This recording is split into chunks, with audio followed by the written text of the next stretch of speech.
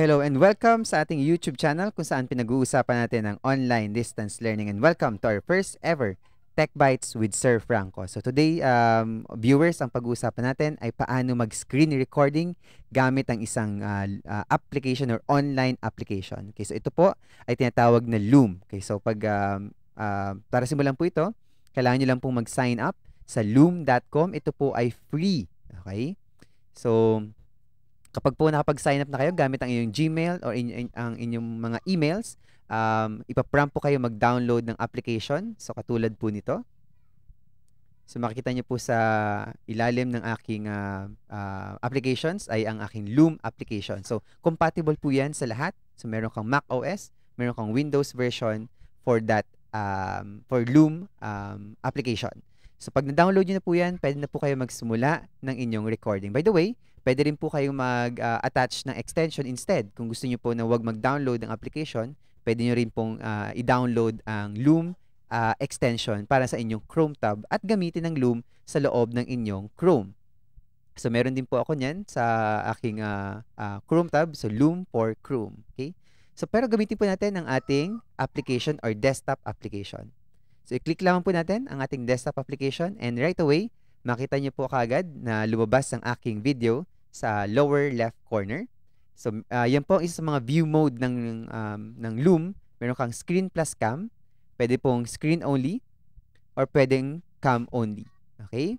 Pag screen cam and only, of course, ika-capture niyo buong screen plus ang inyong video. Ang video niyo po, pwede niyo pong liitan. Okay? Pwede niyo pong lakihan. Okay? Pwede rin pong full screen. Okay. So, depende po yan sa settings na gusto nyo. And pwede nyo rin, of course, pwede nyo rin pong galawin or i-move ang inyong cam capture. Okay, so pwede po dito. Pwede rin po dito. So, depende po kung saan nyo gustong ilagay. Okay, pwede rin po, meron po kayong options to choose ano yung ika-capture na ni Loom. Yung full screen nyo ba? A specific window. So, for example, gusto nyo rin ba na, for example, isang Chrome tab window lang or isang application window lang ang kanyang ika-capture?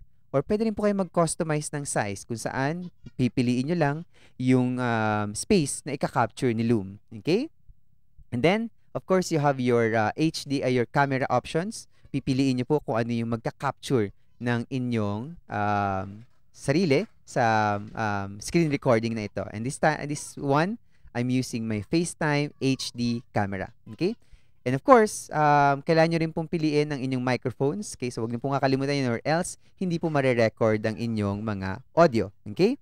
And this time, hindi po ako pipili dahil magpi-feedback siya dito sa tutorial video na to because I'm using another application to screen capture this demonstration. Okay?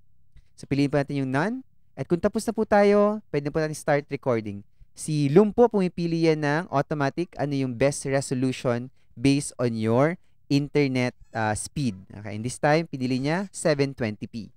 So, piliin lang po. Pwede rin po yan, for example, no, mas mataas, no, 1080p. Or kung meron po kayong premium accounts, meron po kayong 4K or 1440p. Okay? But of course, based on my internet connection, I'm at 720p. Click lang po natin yung start recording. Yes, let's proceed. Okay, without audio. And then, in 2, yun si Loom. Okay, so nare-record na po natin ito sa ating Loom application. And makikita nyo po sa left side, yung red button. Okay, so meron kang stop recording kapag tapos na po kayo. Pwede rin po kayo mag-restart kung gusto nyo pong ulitin yung recording nyo. Or pause and cancel this recording. Okay, so kung tapos na po tayo, pwede po nating i-stop recording yan. Okay, and dahil siya ay web-based application, it will bring your video online into your Loom account. Okay? So, doon nyo po pwedeng i-view ang inyong video. Okay? At para po yung YouTube channel din, okay, meron kayong playlist at collection ng mga videos that you recorded using Loom. Okay? Pwede rin nyo po i-public or i-private yan.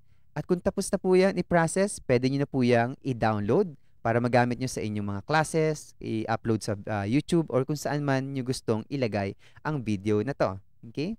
So, pagkatapos po yan, teachers, meron ka ng screen recording ng inyong sarili and with your screen, okay, para gamitin sa inyong online distance learning. Okay, so maraming salamat po and we'll see you on our next 5-minute Tech Bites with Sir Franco.